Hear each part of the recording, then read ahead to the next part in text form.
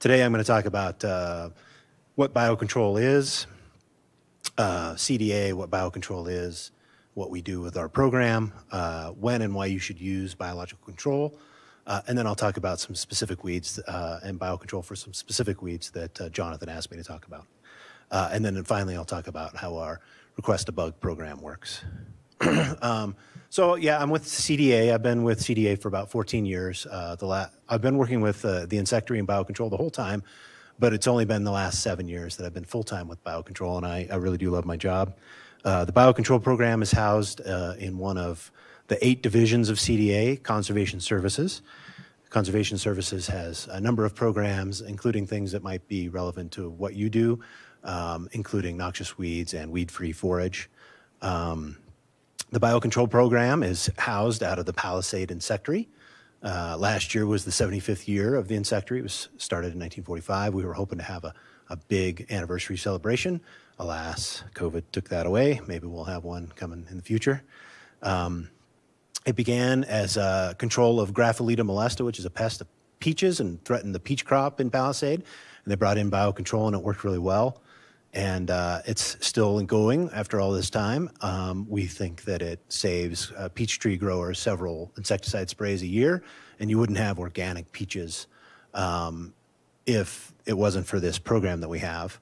And then over the years, the program has developed more biocontrol agents, and currently we work on about 14 or 15 different pests and have over 20 agents that we work on. Our goal is to be a partner in pest management with you, a landowner, and other folks. We work statewide, we work regionally, nationally, and internationally as well. Our main mission is to provide biocontrol agents. They're free when we're first researching them. Once we get well-established agents and they work well, we have a request a bug program.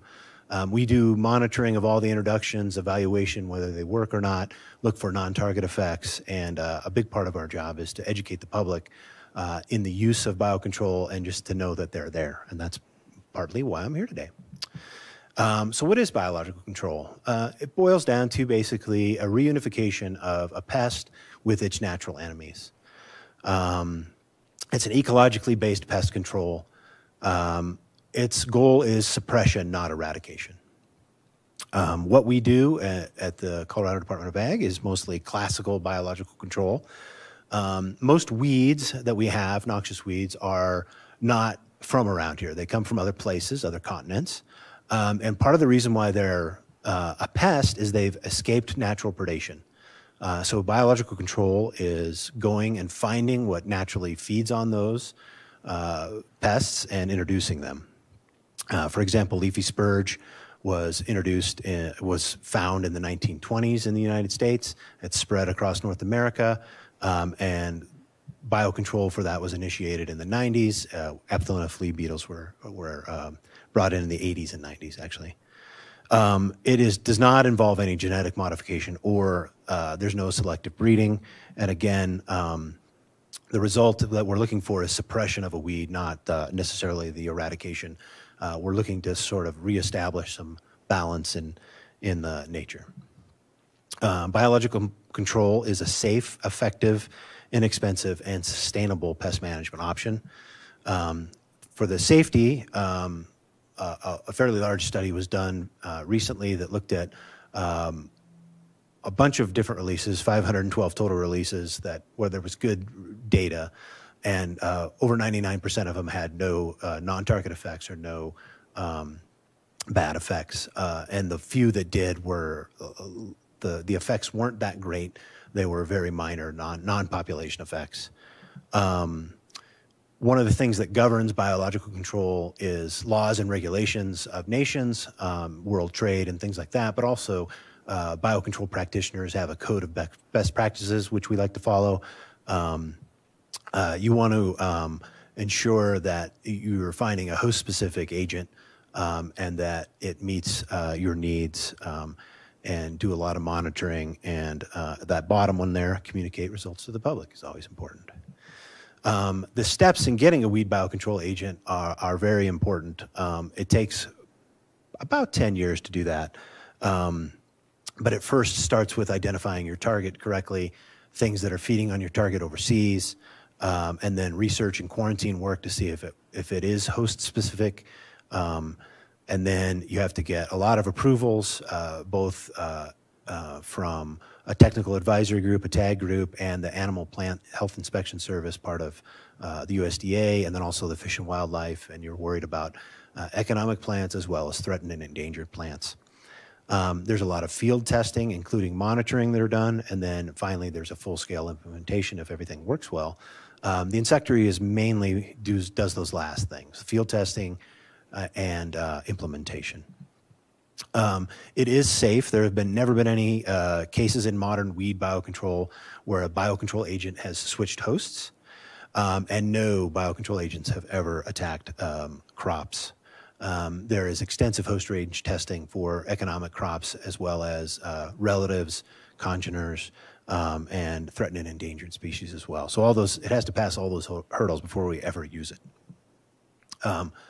Does it work? Is it effective? A large study that looked at effectiveness of biocontrol agents and their results found that at least a third of the introductions led to establishment, and a 10% resulted in satisfactory control in terms of no more intervention, no more pesticide sprays, no more human intervention needed anymore, that the biocontrol agents took over and worked well. Some of the successes have been subtle, some have been very dramatic, including the first real rangeland weed biocontrol was done in the 1950s for St. John's wort in Northern California, where the biocontrol worked so well they've established a monument to a beetle, which is probably one of the only places in the world with a monument to a beetle. But it was a resounding success. St. John's wort was basically, they couldn't let sheep or cattle out on those ranges in Northern California and Oregon. They found a couple flea beetles that they were released, and you can see the before and after photos. And the stock growers and the cattlemen and the stock growers are the ones that put that monument up, thanking the beetle for basically saving their livelihood there. To this day, it still provides control. There are outbreaks of St. John's wort occasionally, but the beetle usually comes back and takes care of it. So nobody is spraying St. John's wort, or they shouldn't be. They should be letting the biocontrol agents do the work. A little closer to home here, in Pine, Colorado, I have an example here of leafy spurge biocontrol that worked really well, using a combination of Aphthona species and Oberia stem borers. And we've seen this kind of success in a lot of places. I wasn't around in the late 90s, Jonathan was, but my understanding was that an area like Chatfield State Park was just covered in leafy spurge back then. And there's still spurge there, and it occasionally has dense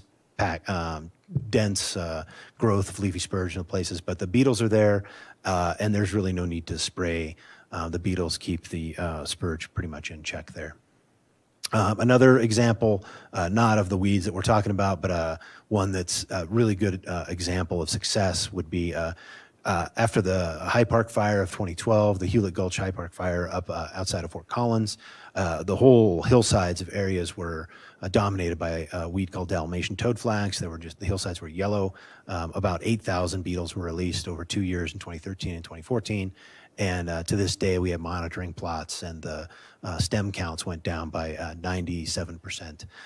There's a lot of areas up there where there's just no Dalmatian toadflax, and the Dalmatian toadflax that is there are weevils that are present, and it is probably going to get into sort of a predator-prey cycle where the weed has good years depending on moisture, seed bank, those kind of things, and the weevils will build up numbers and keep it in check. But it's something that it's an area where it would be difficult to spray herbicide, and so it's really good that biocontrol worked well.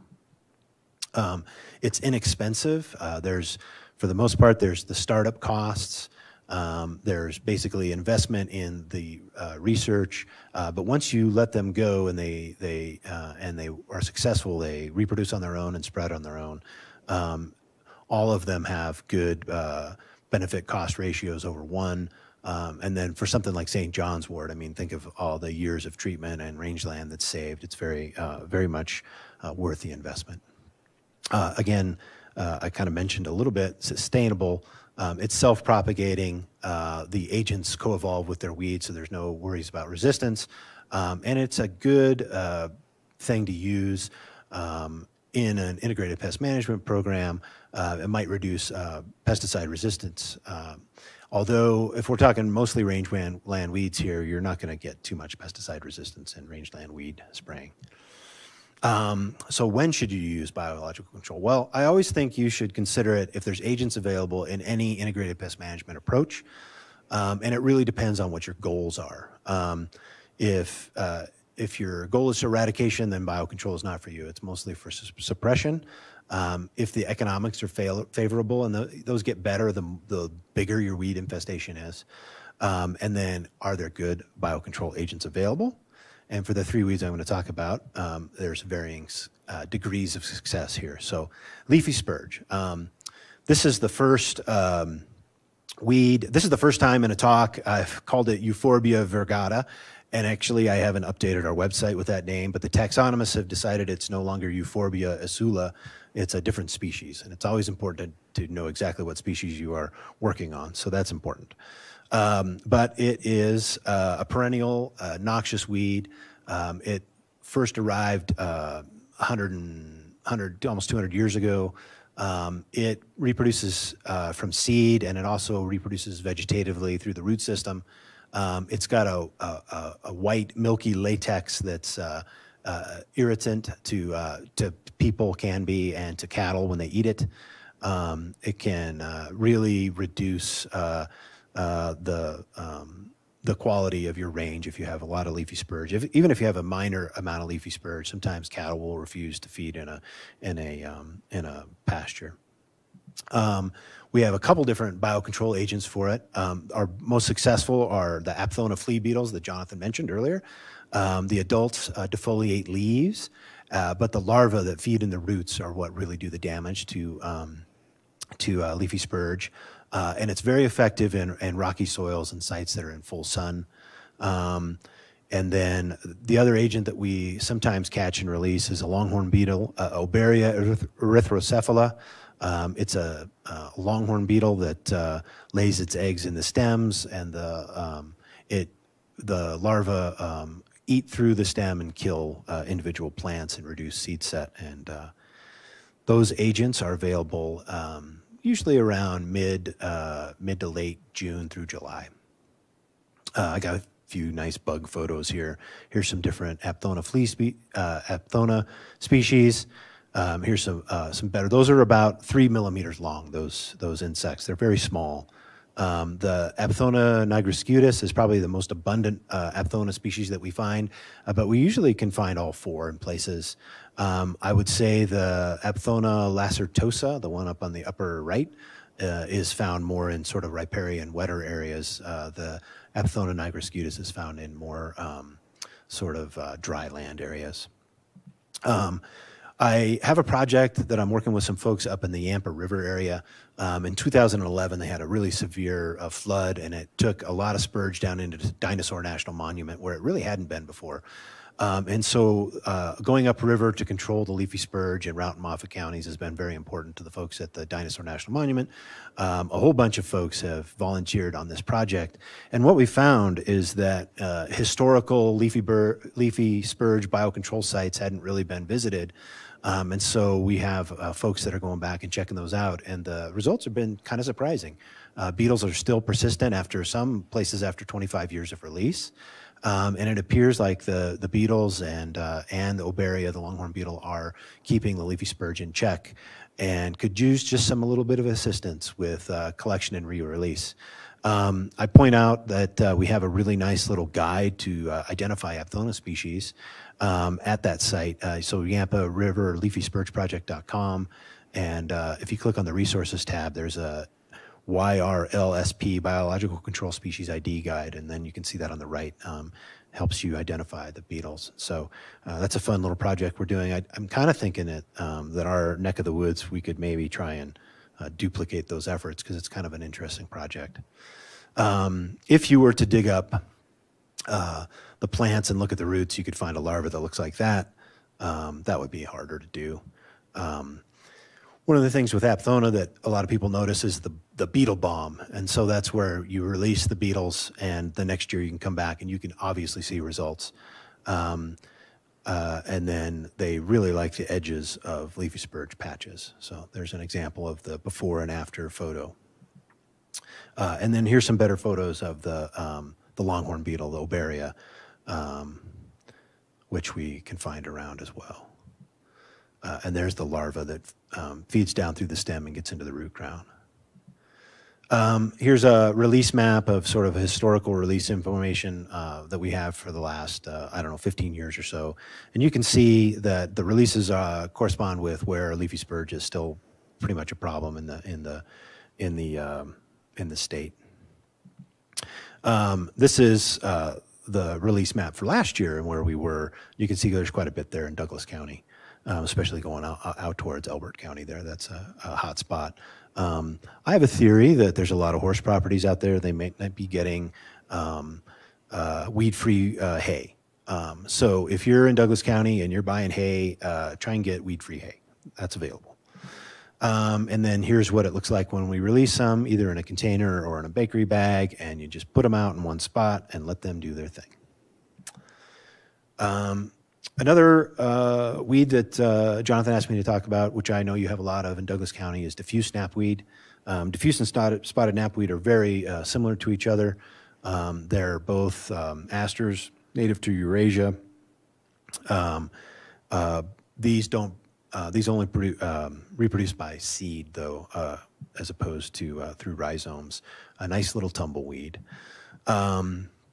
The difference for diffuse knapweed, mostly white flowers and flower July to August. You might have some spotted knapweed around here. I don't know. Maybe not. I know there's some in Elbert County that I've found. I think that might be the nearest to you.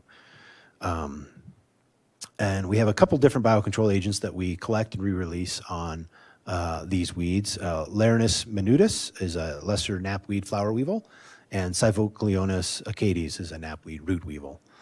The flower weevil likes diffuse knapweed better than spotted. It feeds on the seed heads, open flowers. It also feeds on the rosettes, which is important for the biocontrol. It lays its eggs deep in the flower head, and the larvae eat out all the seeds. The root weevil feeds in the roots, as it says. It's a little bigger of a weevil. It's more like a pinto bean, kind of, and it can really reduce and kill knapweed plants as well. Here's a shot of a knapweed with some Larinus minutus on it. Can you see those on the flower heads? If not, I circled them. So a lot in July and August, you can go out and find beetles out on your diffuse knapweed. If they're there, that's good. If not, you can give us a call and we'll get you some.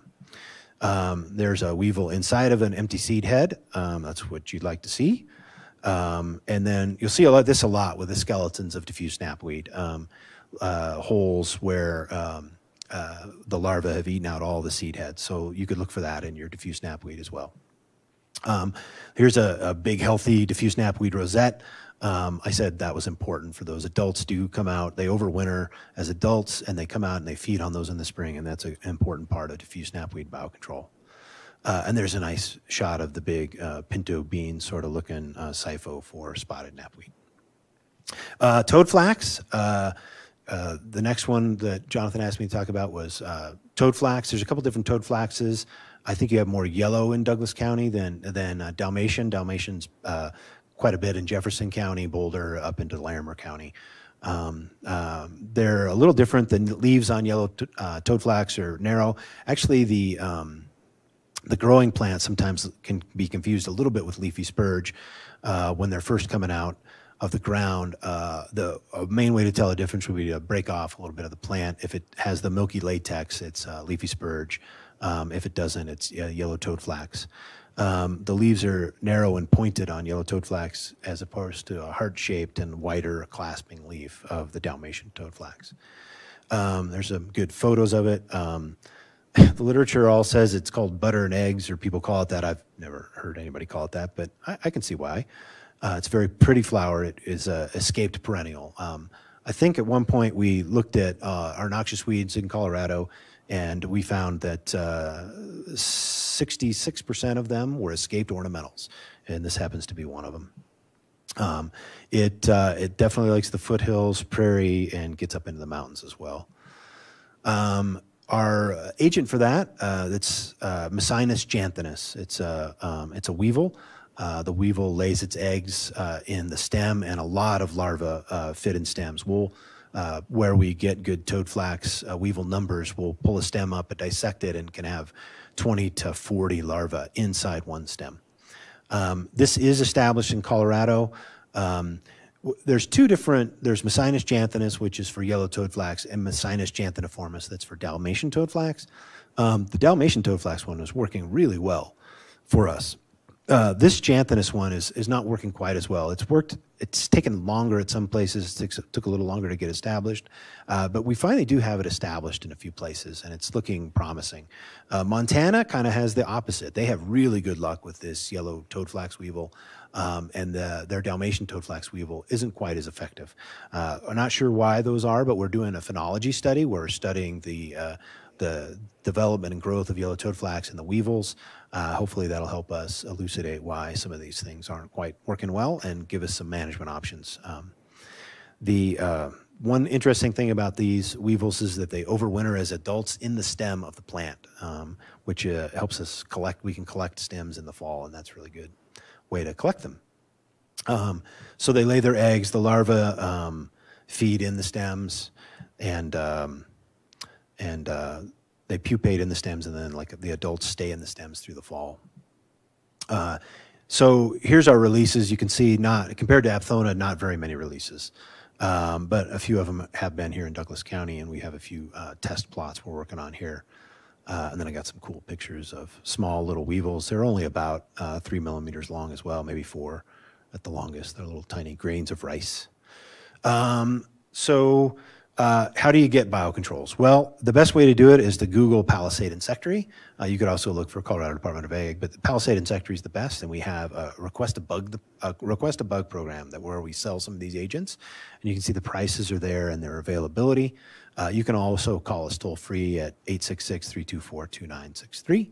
But really, most of our orders are now coming through online. There's a nice little request a bug form. You put in your information, click which weeds you have, and this year, for the first time, we're going to have credit card payments. So before, it's all been in checks, but now we're going to be able to take credit cards this year. So we're pretty excited about that. And I got to thank my colleagues at the Palisade Insectary, because they do a lot of the work that I can talk about, including Dr. Bean, who's the director. If you're really interested in toadflax, Mike Reset is our Toadflax program manager, and his email address is right there. And then our program wouldn't exist and work well without our federal, state, county, and municipal collaborators. So I want to thank them. And that's it. And are we taking questions, or how are we doing that? Going to take questions? Okay. How do I do that? Okay. If you have a question for John, you can raise your hand if you're attending on WebEx. The hand raising option is down in your bottom right corner. You can also place your questions in the chat, and I will be able to read them to John directly. So please raise your hand if you have a question, and then I will call on you when it's time to speak.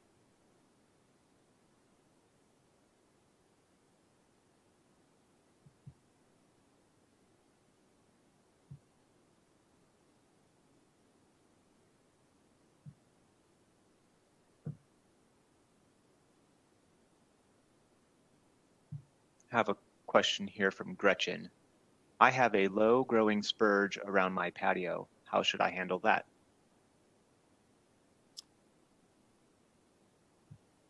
Leafy spurge, or is it, there's different spurges. So I guess, what's the really nasty one? Myrtle spurge. If it's low growing, it might be myrtle spurge, which will really burn your skin if you get that latex on you. So if you're going to pull myrtle spurge, you definitely want to wear gloves, glasses, long sleeves, and you want to get rid of that because it can spread. But if it's just a small amount of spurge, dig it up.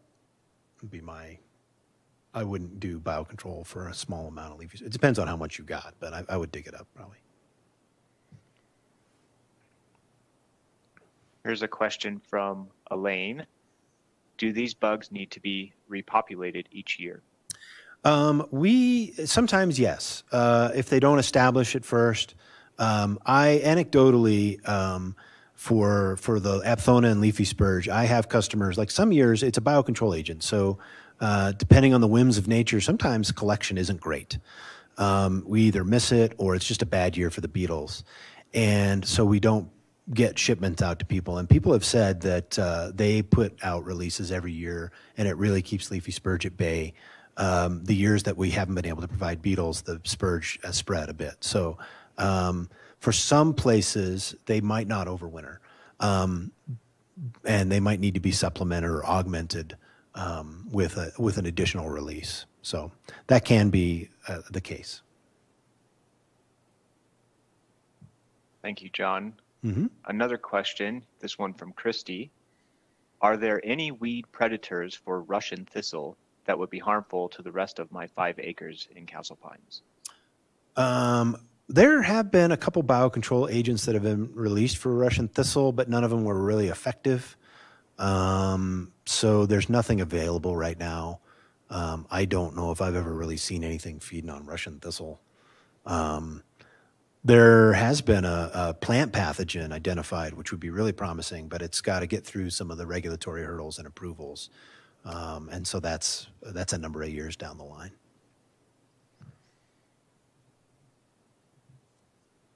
Okay, thank you, John. Mm-hmm. One more question here from Steve. What size areas are best for biocontrol? Oh boy, that's a tough question. That's actually one of the harder questions that we get. Like, how many releases should we do? So sometimes releases are kind of limited. So my suggestion would always be to try them out, 1 or 2 releases on a small area where you can monitor them, get back to it, and check them out. If that seems to work for you and you need more releases in future years, go for that. Biocontrol is definitely something that requires patience. You're not going to necessarily, that beetle bomb is the exception. You're not going to see results like that year over the next year typically. We're talking a 3 to 5 year process, sometimes 20 years. There's a ranch in Douglas County, and those folks I talked to, they got rid of all their knapweed, and then it comes back. And what they've found over 20 years of working with the beetles is to have a little reserve of beetles around really helps keep their knapweed in check. They weren't able to eradicate knapweed from their property, but having the beetles around really helps. So I don't know if that really answers. I'm sorry, that doesn't really answer your question. It depends on how big your infestation is, I guess.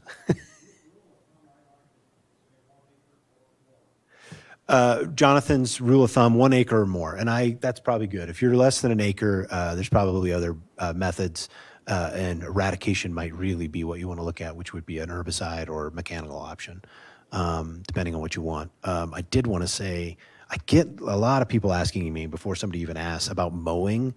And I'm not sure mowing, especially diffuse knapweed, is a good idea. I don't know. I think Dr. Beck talks about that too. I don't know if he'll be on to answer questions, but you could create more problems by mowing than not. So, is that it? All right, thank you, John. Any last call for questions?